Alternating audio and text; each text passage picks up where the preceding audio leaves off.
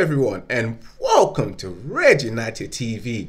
It's your boy Ivory Spice back at it again with another match reaction, guys. And remember, guys, if you're new to this channel, remember to subscribe, smash that like button, and also remember to share, because why? Sharing Ivory Spice is caring. Boom! And today, guys, it's England 0, Scotland 0. England collecting a point in the second game of the Euros 2020. Still work to do for England. Drawing against those scumbags, those Scottish, your rivals, our rivals, you know, guys.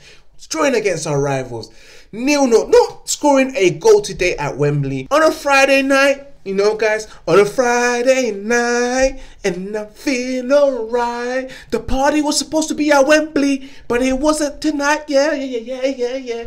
Cause it was bloody raining. Guys, it was bloody raining today, which meant that raining Friday night, England vs Scotland is supposed to go down, but it did not go down. Not at all.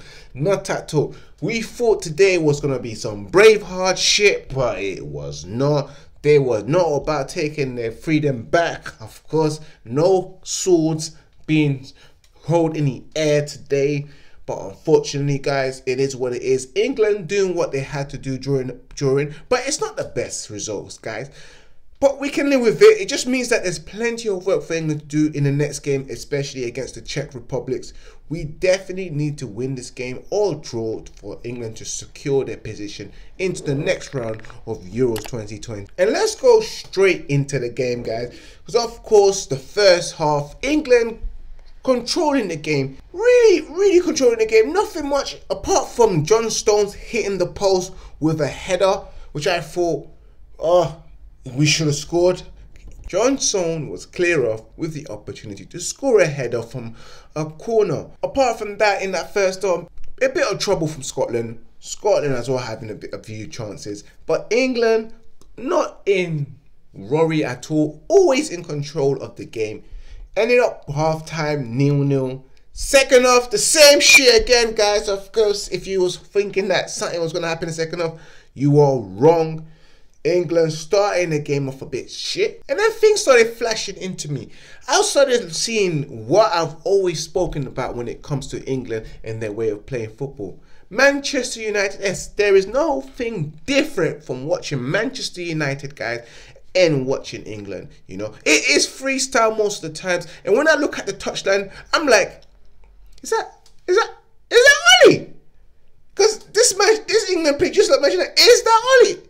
Is that Ollie with a waistcoat? Because Gary Southgate to me is just Ole Gunnar Solskjaer in a waistcoat. Matter of fact, you might as well call him Ole Gunnar Southgate, Gareth Solskjaer, whichever one. It is the same thing, guys. It is the same thing. And with Grealish coming on and Rashford coming on, which I thought Phil Foden played shit, and also Harry Kane played shit, for them to come on, I thought to myself, this is what we are missing. The mistake was with Gareth Southgate, Gareth Solskjaer, is the fact that he brought on Rashford, and Rashford to play up front when you could have brought on someone like Calvin Lewin. But mainly, I thought that you should be bringing on Jadon Sancho. Jadon Sancho should be playing. We need creativity. There's a player with goals and assists to his name. Plenty of goals, plenty of assists. What you need on the wing. Because Foden, for all his hype, has been poor in the first 2 games. He should have brought him on, not Rashford. But it is what it is. Grealish deserves to come on because we need that creativity, that level of creativity. But unfortunately, it failed for England. And it was like that. With the game ending 0-0, nothing, ball draw, scoreless draw. England collecting that points. I'm just happy that we've got 4 points. It's about collecting points and going through to the knockout stages. Then that's when you can really turn things on, turn the spark on. Man of the match today, guys, has to go to Mason Mount today, for my opinion, as he was the brightest spark out of everyone else, you know, pinging some delicious balls in. He's the only one that looked really bright to me. Donkey of the match, guys, has to go to Harry Kane, Harry Ross Clark Kane. Poor again, it could have easily went to Phil Foden as well, because I thought he was poor, but Harry Kane overall had a back-to-back having poor games. He hasn't got the party started.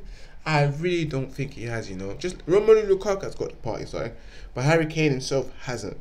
My 3 lines, guys, it is what it is. Be happy with the point, and let's just think about moving things forward. You know, we've still got Czech Republic to play. We draw, we go through, we advance to knockout stages. We win, we advance in the knockout stages. It's about collecting these points. We won our first game, we drew our second game. I know we wanted that win against the Scotland. I know we wanted that win against Scottish, but it wasn't possible. Not today. Not today. Next time. Well, guys, that's been your match reaction by Ivorian Spice. Of course, guys, if you're new to this channel, of course, and if you're new and you see me for the first time, remember to smash that like button and also remember to share. As always, remember to follow the official Instagram account of Red United TV, which is Red United TV 1, baby. And also remember to follow the official TikTok account, which is Red United TV, and also my personal Instagram account, which is Ivorian_Spice, across the Twitter and also Snapchat. And again, remember to subscribe, smash that like button, and remember to share. And for my ladies, as always, remember to share to your ex-boyfriend, and also remember to share the link to your current boyfriend. Also remember to share the link to that guy that always buys you food at work and tries it because he thinks he can get some, but he knows he will never ever get some, and you know it too, and you know why you're chopping his money and chopping that lunch. You're thinking he ain't getting shit. Also remember to share the link to that guy in the chicken shop that always gives you a free hot wing. Even though you don't order chicken and chips, you probably order burgers or a wrap, but he still flings in that chicken wing hoping to get your number. Ask for it, but you've happened to give him a Snapchat and he's happy with that. And also remember to share the link to your dad's friend that's been looking at you up and down now that you got all of this and all of that, telling you, my oh my, you have grown, and looking lustfully.